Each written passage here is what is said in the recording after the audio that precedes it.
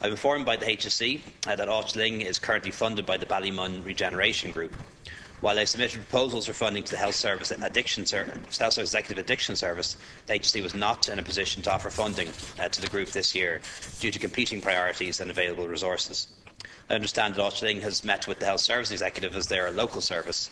They've been advised to contact the local addiction service and the Drugs Task Force. Barrymore House is a residential detox service run by the HSE itself. The HSE has advised that due to staffing issues the programme was temporarily suspended. However, they are in the process of recruiting new counsellors and plan to re-establish the residential programme in August. The remit of the Drugs Task Forces was extended to include the problem of alcohol misuse last year, in view of the central role that the task forces play in coordinating the response to substance misuse at a local level. The Dormant Accounts Action Plan 2014-2015 includes provision of €1 million for a specific substance misuse measure. Over €41,600 in funding will be available to every task force in the country for a range of activities aimed at raising awareness of alcohol-related harm and changing attitudes to alcohol in our society. Thanks, Minister. Now, Deputy Sullivan, 2 minutes. I don't know where to start. First of all, people who work in A&E and they see people presenting with alcohol-related issues. Sometimes the person with the alcohol issue is completely and utterly out of it. Sometimes they come in with physical injuries or mental health issues. Now, what's to happen to them at that point? In both Beaumont and Mater, there is a referral onto this community-based programme.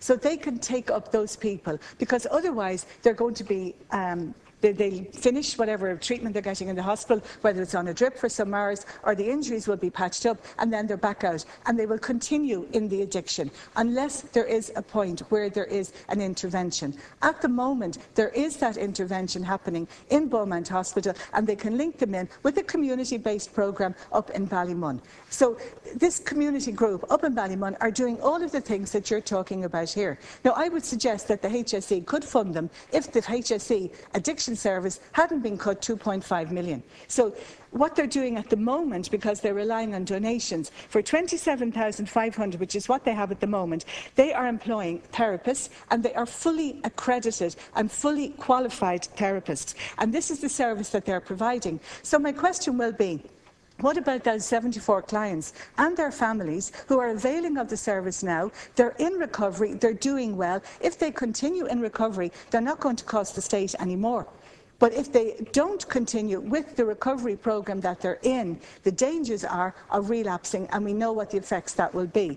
I mean, I used to chair the North Inner City Drugs Task Force. I'm back on it now, so I know the pressures on them because alcohol is included. I mean, $41,600 a year to each of them. What are they going to do with that? And I mean, even the $1.1 million for a specific substance misuse measure.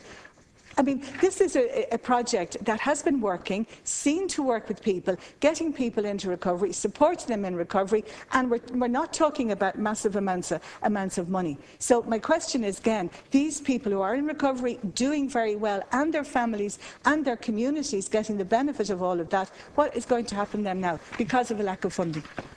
Minister, 2 minutes. I appreciate the Deputy's passion and interest in this issue. These are, of course, local services and ones that I'm not familiar with, and it's not possible for me to get involved personally in the funding of individual local services.